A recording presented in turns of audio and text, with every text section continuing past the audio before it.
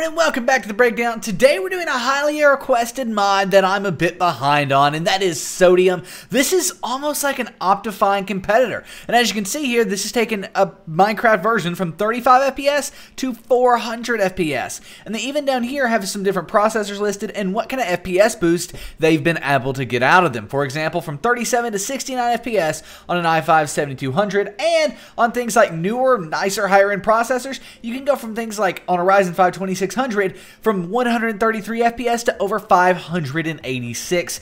One thing that blows my mind, by the way, on a Raspberry Pi, going from 17 to 36 FPS, over 30 FPS on a Raspberry Pi playing actual Minecraft. Not Pi Minecraft, actual Minecraft. Absolutely incredible, and it does go into some of the features here. By the way, you can find this at the second link down below, and we're going to be going here to download this mod once we are, to that part of the video. But first and foremost, we do have from our sponsor, which is Apex Minecraft Hosting. Go to the first link down below, the breakdown.xyz/Apex, start your very own 24-hour DDoS Protected Minecraft server. We actually love just Apex so much that we host our own server, play.breakdowncraft.com on them. So if you want to start your own server, look no further than Apex Minecraft Hosting. That's the first link down below, the breakdown.xyz/Apex. Nevertheless, let's go ahead and get Sodium installed. So the first thing you want to do is go to the second link down below. That's going to take you here. This is basically the official Sodium download page on CurseForge. My suspicion is we are going to be writing an article for this, and if so, it will take you to a site that looks like this, and then you'll scroll down and click on the yellow download button. The upside is you'll be able to have a lot more information here on how to install the mod, so it's a win-win kind of in that way. Nevertheless, though, once you're here, come over here to the right-hand side and scroll down until you find Minecraft 1.18. Then you'll find Sodium MC 1.18. Click on the orange download button to the right of this to start the download. After a few seconds, it will download on Google Chrome in the bottom left or on Mozilla Firefox in the center of your screen. So on the bottom left of Google Chrome, we can simply hit keep. On the center of your screen on Mozilla Firefox, though, go ahead and save the file. Now we can go ahead and move on to downloading the mod loader this uses, which is Fabric. That's in contrast to Optifine, which allows for installation without any mod loader or with Forge. If Sodium wants some advice, not to say they care what me, a random YouTuber, thinks, you need to launch a standalone version, because if you do, you could rival Optifine. Just saying. Anyway, let's go ahead and get Fabric. You want to go to the third link down below. That's going to take you here. This is our in-depth guide on how to download and install Fabric. Once you're here, scroll down and click on the Download Fabric button to be taken to Fabric's official download page. Once you're here, we're going to click on Download Universal Jar. You might be wondering why we're clicking on Download Universal instead of Download for Windows. That's because the jar is going to allow us to install other mods and things like that in the future a lot easier because all the files are going to be correct once you've got the jar installed. So let's go ahead and download the Universal Jar. It'll download in the bottom left. You may need to keep it on Google Chrome or save it in the center of your screen on Mozilla Firefox, just like you had to do with Sodium. We can now go ahead and minimize our browser, and we need to get these files to our desktop to be able to use them, and just because it's easier to use them from the desktop. To do this, you want to click the little Windows icon, top left of my screen, bottom left of your screen, or if you're on Windows 11, center of your screen, and yes, this will 100% work if you're on Windows 11. Go ahead and click on that little Windows icon, type in Downloads, you have this Downloads file folder here, open that up, and in here you will find Fabric and Sodium. Drag these to your desktop just for ease of use. Once Fabric and Sodium are on your desktop, we're going to be starting off with Fabric. To do that, you want to go ahead and right-click on it. And by the way, if these files look different than mine, just keep watching. We're going to fix it. But go ahead and right-click on Fabric, click on Open With, click on Java. If you don't have Java, just keep watching. We're going to fix it. But if you do have Java, click on it and click OK. Now, if this opens right here, the Fabric installer, you're good. You can skip forward a little bit in the video. But if it doesn't, we need to fix some things. And specifically, if you were able to open this and it just kind of failed, it's like a black screen, or if you click install and it doesn't work, we're going to show you how to fix all that. So, nevertheless, first and foremost, most of what I just said, except the clicking install part, is fixed with Java, specifically Java 17. You need to download and install Java 17 from our website, link in the description down below. It goes through everything here. It shows you how to download it, shows you how to install it, and then shows you how to basically get it working so you can use it with Minecraft. It's awesome. Goes through everything here. Go through this tutorial and you'll be good to go.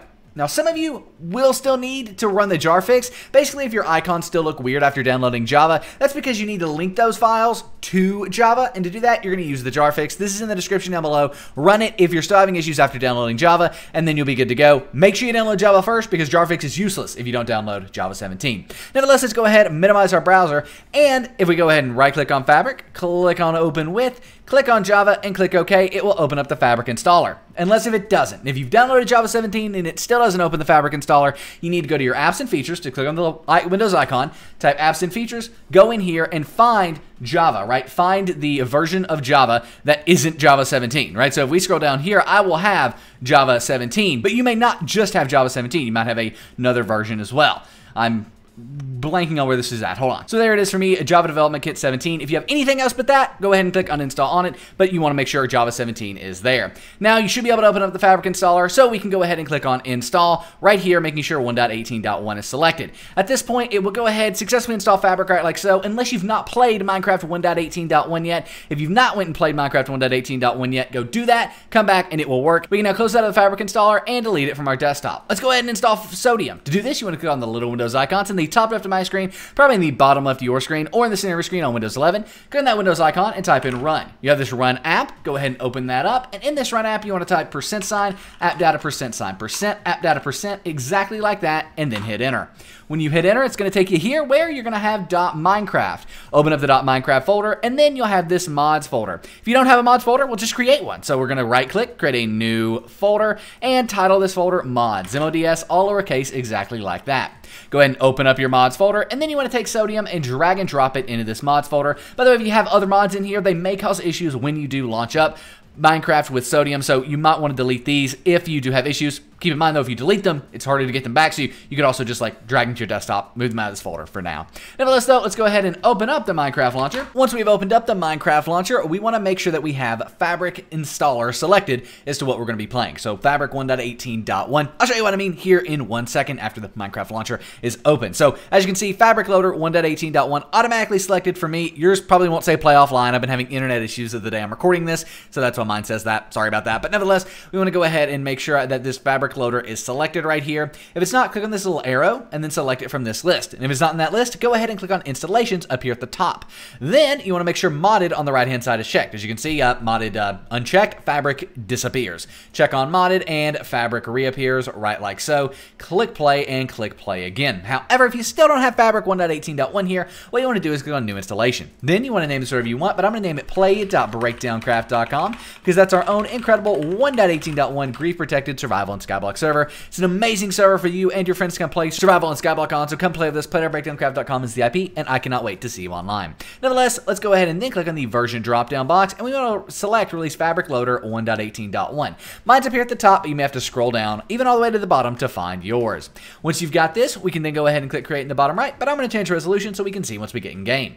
Finally, click that green Create button in the bottom right, and you have this new Play.breakdowncraft.com profile with Fabric Loader 1.18.1 under it. That's the most important part.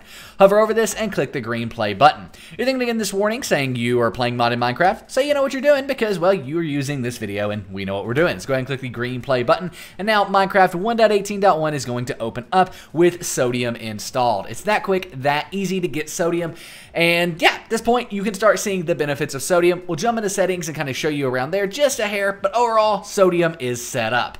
So yeah, that's kind of that. Normally I would do a jump cut here, but I don't want to because the mod's loading up, and I just want you to be confident that everything you see is working as it should, and that we're not doing any tricks or anything like that. It's working, right? It's going through. So at this point, I'll tell you about our server. Play.breakdowncraft.com, we got Quest. We've got incredible survival opportunities over there, including aquatic survival, which has an amazing shop-based economy, medieval survival, player-based economy. We're in game now. Now let's go ahead and click these options, and by the way, there it is, Play.breakdowncraft.com.